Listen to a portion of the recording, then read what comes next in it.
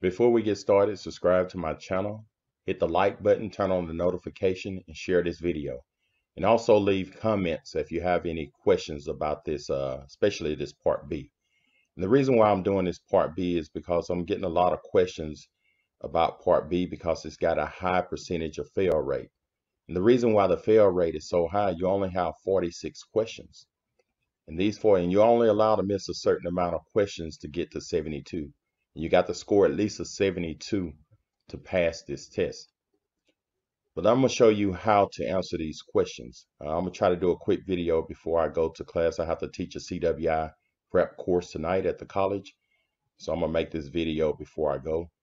But here go how you answer the questions to part B. Say for instance, you got a question like this. Part B. If the specified root face of this joint is 1/8 of an inch, what is the range of the root face permitted for this joint? When they talk about root face, you know, we out in the field, we call this right here the land. But the standard term is root face, but in the field we call it the land. So let's say if this land is 1/8 of an inch, what is the range of face permitted for this joint? And see, you have a tolerance right here. You got a plus or minus 1/16 of an inch. So the easiest way to do this, you just turn this 1/8 into 16ths. So 2/16 equals 1/8. So 2/16 minus 1/16 is 1/16. So that's the minimum. So 2/16 plus 1/16 is 3/16. So the answer would be 1/16 to 3/16 of an inch. That's the easiest way to do it. Because if you're trying to say 1/8 minus 1/16, just turn it into 16 so you keep everything the same. And I'm going to give you another example. Let's look at this example number 2. If the specified root opening of a joint is 1/8 of an inch, what is the range of the root opening permitted? We're talking about the root opening. We're talking about this space right here. So it's 1/8 of an inch. So you got plus 1/4 of an inch minus 1/16. So like I said, the best thing to do, we're going to do this 16ths. So we're going to turn that 1/8 right here into 2/16. So 2/16 minus 1/16 is 1/16. So we know the minimum is 1/16. And we're going to turn this 1/4 right here into 8ths. So how many quarters make an 8? So you got 2/8. So 2/8 equals 1/4. So 2/8 plus 1/8 is 3/8. So the answer is 1/16 to 3/8 of an inch. So that's how you answer those particular questions. But let's go down to question here. These are dealing with formulas, and you got your millimeters and inches. It's 25.4 millimeters in 1 inch. The tensile strengths and everything. But let's go down to question number 9. And I'm going to show you how to answer these questions. A transversal side bend, and we don't see it right here. I'm just giving you a question mark. But when you're in the exam, taking the exam, they're going to have some side bends there. Was performed on a test specimen, but the weld did not end up in the curvature of the bend. No fracture was noted. What shall be done? Shall means mandatory. Look at the book of spec, paragraph 5.4.2. So I'm going to go to the book of specs. And this is the latest and greatest right here, 2017, but 2016 is the same.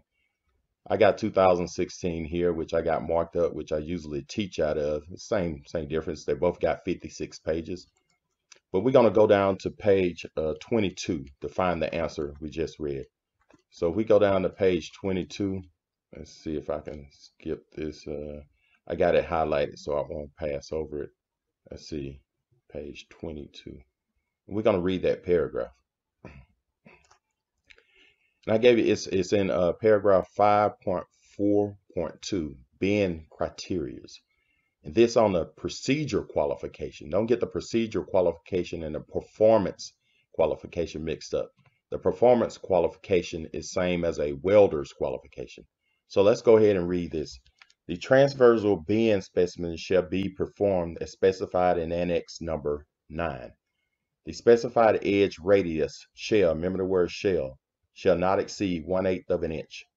It is recommended, but not required, that the specimen grinding direction be parallel to the direction of bending, And that's another thing. You got X, Y, and Z, and I'll talk to you about that in another video.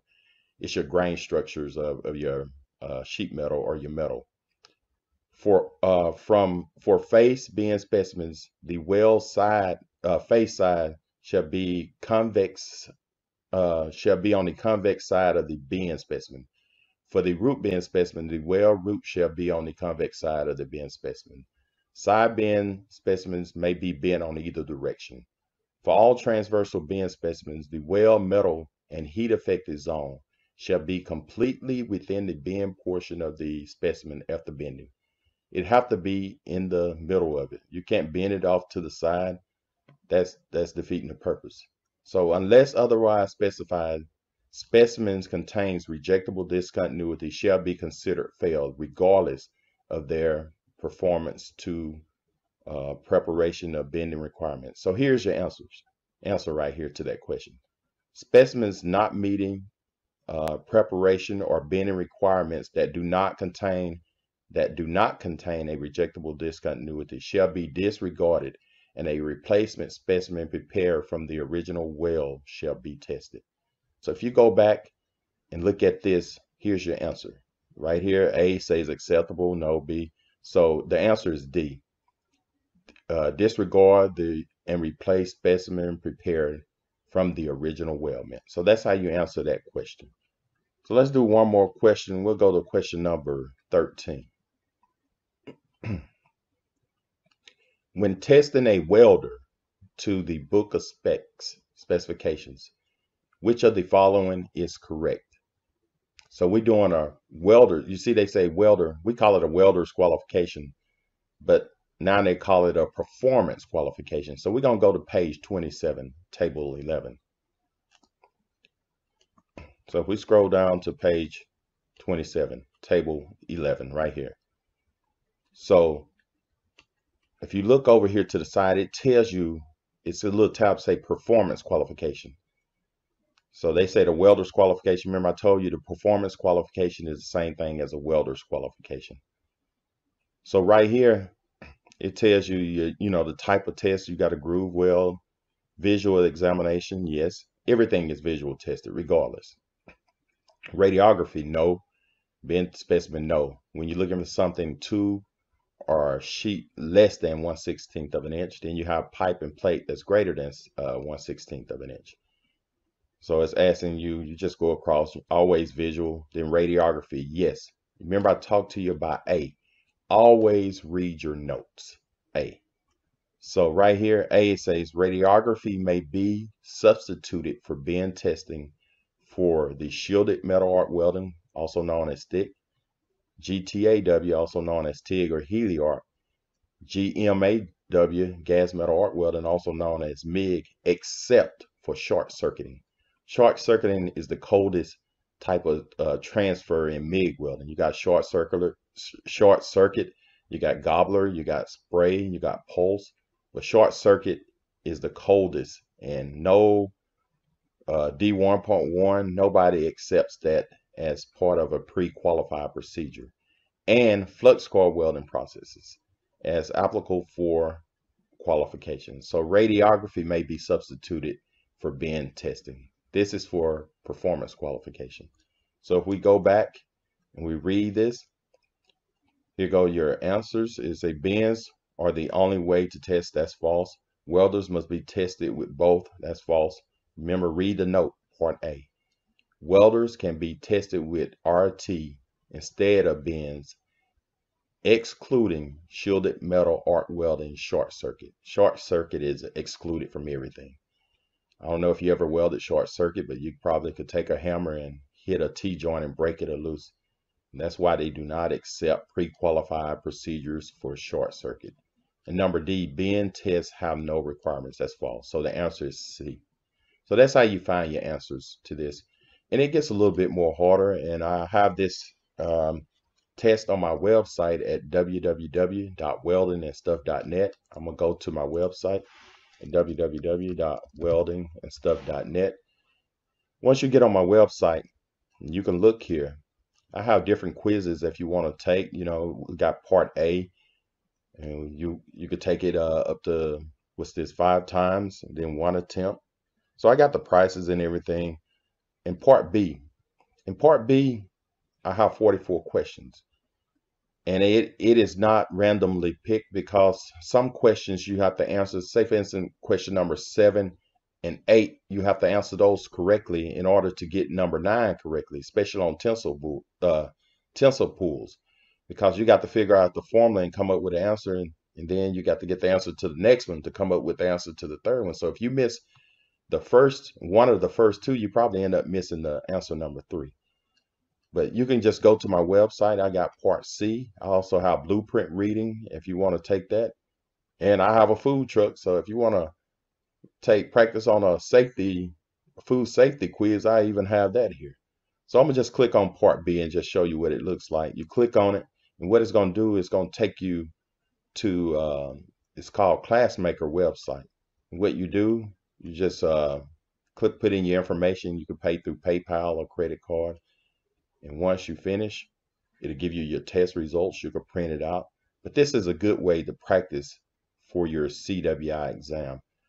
And I noticed that most of my students that take the course here in my seminar, and they go off to AWS and take the AWS seminar and test, it's like 100% pass rate. I haven't had no student that have taken my course here at the college and then go and take the prep test and fail. So I have over 20-something students that are now CWIs. And I know you're looking at this, you say, hey, this is not the new templates that they have. They have piping now. They deal with piping and pressure piping. But part B, it's hard to create an exam online for part B, but it do help. What I got here do help. That's why AWS do not allow you to take part B at Prometrics, only part A and C. But this is a really good exam. You go in, it's got 44 questions, and they are hard. So make sure you get the book of spec. And if you don't have the book of spec, let me know. I'll send you a copy of it so you can take the practice test. And don't try to attempt this test without a copy of the book of specs. And I also have the part A. It's 150 questions. This is a really good test. You know, you're allowed to miss a lot of them to still score your 72, but it is a really good test. So if you just want to test your knowledge, you think you know something about welding, try taking one of these tests, and you'll find out you really don't know what you think you know. So I'm going to do more videos like this, but I'm going to go through chapters WIT 1, chapter 1, 2, 3, 4, 5, all the way to 10. Then I'm going to do part B, and I'm going to come up with a package for anybody that wants to take the CWI exam. So you can purchase this package thing and just listen to these videos while you're driving, or put some headphones on at night while you're sleeping, because I don't think nobody want to waste $3,000 and fail that test. Then you're going to have to explain this to your girlfriend, your wife, your husband. That's going to be kind of frustrating. But take some time and really understand what you're doing, especially when you're dealing with part B. So if you have any questions, you can also email me at weldingandstuff@gmail.com. That's weldingandstuff@gmail.com. Thank you, and have a great day. Don't forget to subscribe, like, turn on your notifications, and share this video. Also leave comments. Thanks for watching Welding and Stuff.